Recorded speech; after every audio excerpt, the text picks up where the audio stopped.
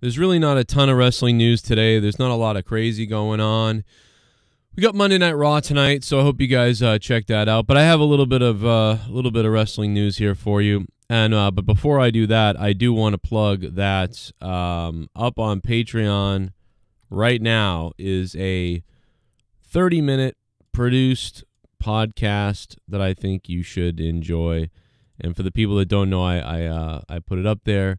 Now you know that I put it up there. It's also there's some samples of it available on iTunes and Spotify, but of course a full episode is available of Meant to Offend podcast. So Meant to Offend podcast is up.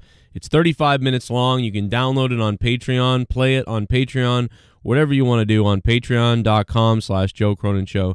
Go check it out. It's obviously meant to offend, so enjoy that.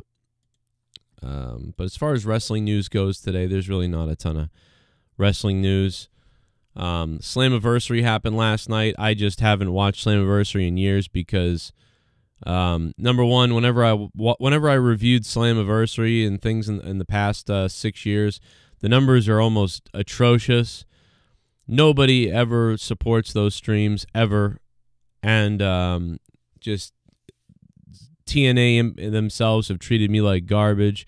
So all the worst things. You make no money, you have the lowest viewership, and the company literally hates you as a person. So, and I know that Impact does not like me. So it goes all the way back to when the Hardys were there. And so I just don't give a crap. I hope that company goes out of business. Like, legitimately, I hate them. So I just don't care. I don't care if they're better than WWE. I'm sure they are. An indie show tomorrow night in Baton Rouge, Louisiana is going to be better than WWE, so I couldn't care about that. But we haven't really talked a lot about Tim White, man. Rest in peace to Tim White. He was a great referee.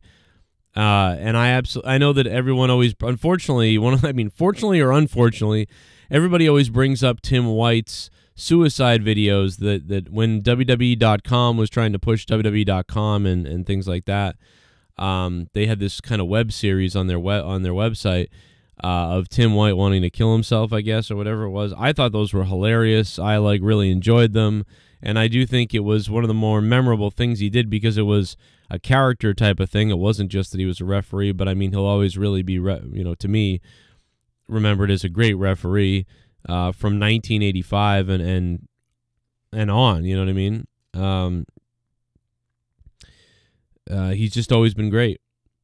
And he got hurt in 2002 during Judgment Day. He came back to the WWE, and then after that he was kind of like, beaten up and stuff like that. And they came up with other things for him to do, and we're not going to do the justice that we could do to doing a whole stream about Tim White's career, which we probably can do and will do. But just, man, rest in peace to Tim White. He was an awesome referee. I loved him as for a referee and a character and somebody who contributed to the company that we all grew up watching. And I certainly grew up watching since 1980. 1988 or so was around the first time I started watching WWE. It's just sad because the guy's a big part of WWE and a big part of things that I loved. Daniel Bryan obviously is injured. We know this. And Daniel Bryan is not medically cleared to compete at Forbidden Door, so we probably won't see Daniel Bryan at Forbidden Door, which I already said this for the past week or so, that you're not going to see Daniel Bryan at Forbidden Door, so I don't know why anything would change at this point. And obviously more information on the Vince McMahon stuff. We're still waiting on more of that. And that's about it, man. For me, I haven't slept well and haven't really done anything well. I took the trash out at 4 a.m. last night. I used T-shirts to wipe up spilled water and clean my face. And I had to borrow a couple bucks off of my 8-year-old because we needed to get some things.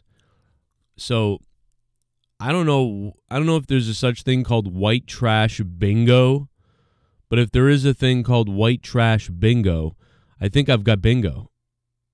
There's a few other things over the last couple of days that I said, you know, this got to be a white trash thing, you know? So I'm doing pretty well at white trash bingo, or if it's like white trash loser bingo, I'm doing pretty well at it so far. So that's where I'm at. Tonight's Monday Night Raw, and quite honestly, if I didn't have such a bad Saturday and Sunday night, I probably would not go live for Raw tonight because I'd say, well, I'm skipping this because I don't care. But we do have the Raw preview. But I do have the Raw preview here, so let's just depress ourselves. I don't care. I guess Elias is going to meet his brother Ezekiel. I mean, that'll be some dumb video thing. I'm sure maybe it will be. I don't think it's funny anymore. I thought this was funny. I actually did like it originally with Kevin Owens. But, you know, I don't know. I'm over it now. I maybe I'm wrong. I don't know. I'm 50-50, I suppose, but there's a big part of my brain that's like, no, this is just stupid. WWE is promoting the return of Elias. Who cares? I mean, this is really bad. This is what they're talking about. The following lineup is being promoted on Raw. Money in the Bank qualifying match with Asuka and Becky Lynch again. And Elias to return to Raw to confront his little brother. I mean, that's literally, those are the things being advertised. And all I can think is that I would rather watch The Miz and Mrs. And I know what you're saying, you know, maybe not, you know, why would you watch The Miz and Mrs.? And the reason I would rather watch The Miz and Mrs. is because of Maryse's tweet, which says, Daddy is going to get detention tomorrow night. And, yeah, so that, I thought this was a promotion for her being on Raw. And if this was a promotion for her being on Raw, then I would be watching Monday Night Raw for sure. But no, this is a promotion for The Miz and Mrs. And boy, are we all missing out, I guess. Anyway, like I said, there's a brand new 35-minute episode. You haven't heard it anywhere. 35-minute episode. I just put it up. It's on the Patreon now of Meant to Offend. So please go listen to that and enjoy it. It's up right now on patreon.com/Joe Cronin Show. Go take a listen to that.